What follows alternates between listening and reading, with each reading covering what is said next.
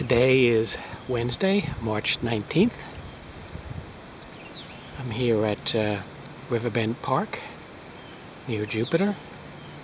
I've come back to the cypress swamp again, but this is a different section of the swamp, one I haven't been to in a long time. Thought I'd give it a try, see what's back here. Water is very clear, fairly shallow. You can see the bottom. Conditions today are pretty well perfect. Not much wind. Looks like we'll have sun all day long. Pretty warm. I had a front come through yesterday morning, but it's been 24 hours and the weather is stabilized. So I've already seen lots of fish on the picnic loop getting here. There were many fish nests, pale circles in the bottom, with many fish hovering over them. So pretty active. So I've got a good feeling about today. Today should be pretty good, but I haven't fished back in this area for quite some time. Fish may be a little spooky given how shallow the water is, so I'll try to be quiet. I'll probably be sticking with the fly rod most of the day. See what I can come up with.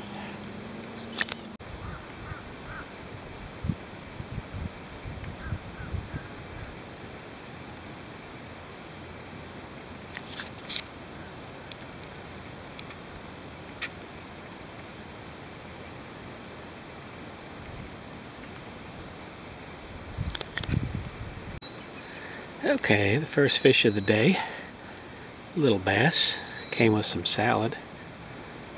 I'm back here on, I think, what is called West Lake.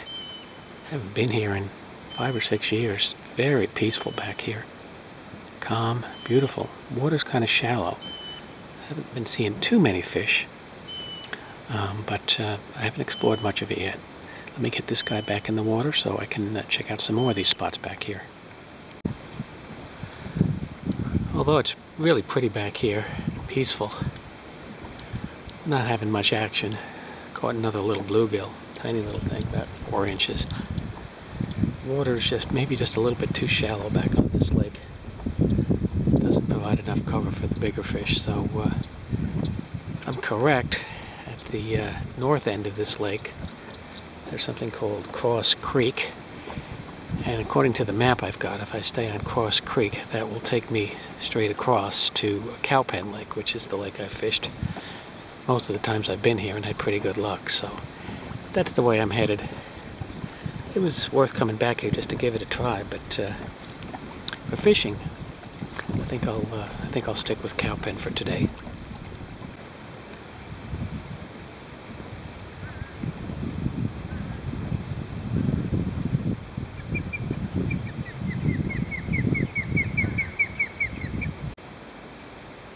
Just following along here on Cross Creek on my way to Cowpen Lake when this guy came up and hit the popper. Not real big, but biggest fish I caught so far today. Alright, let me keep it up. Well, things are starting to pick up as I'm getting closer to Cowpen.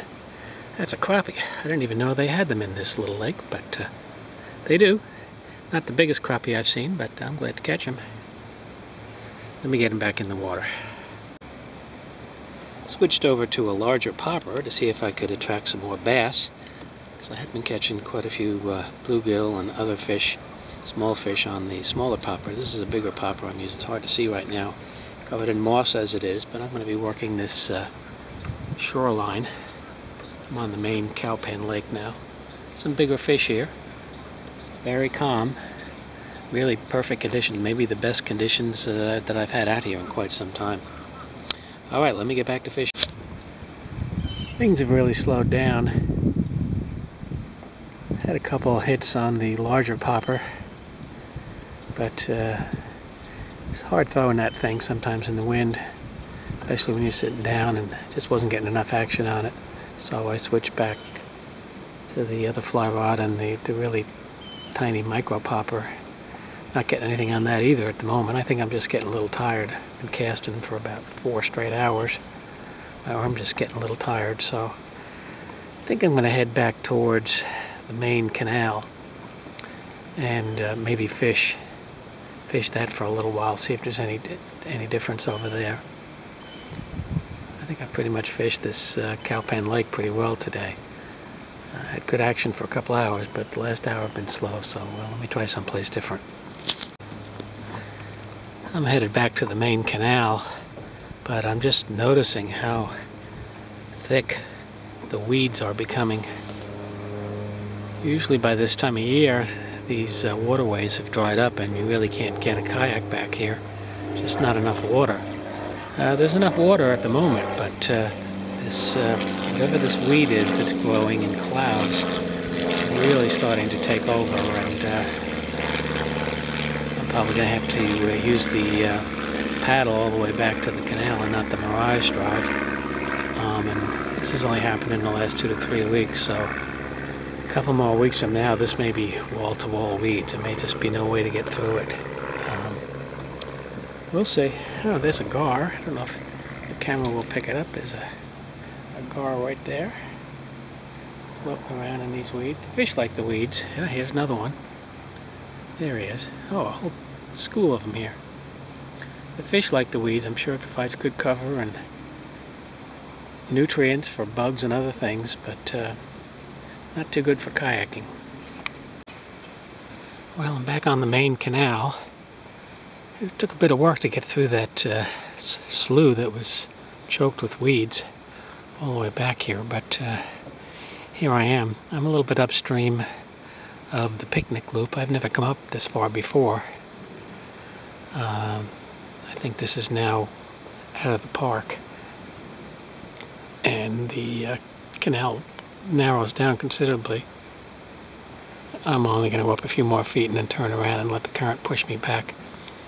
I may fish for another hour or so. It's 20 minutes to 4. Fish for an hour or so and see how it goes.